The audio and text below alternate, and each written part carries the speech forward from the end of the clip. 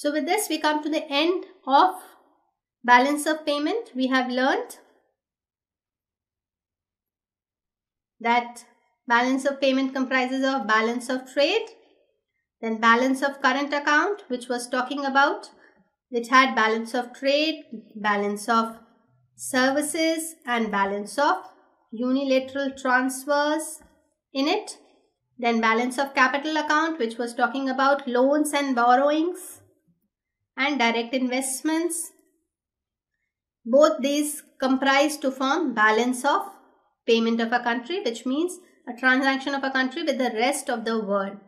Then we see what have the trends been and how the Indian Foreign Exchange Reserve has been maintained by RBI and how RBI works to control our foreign exchange reserve. With this we come to the end of DOP. Thank you.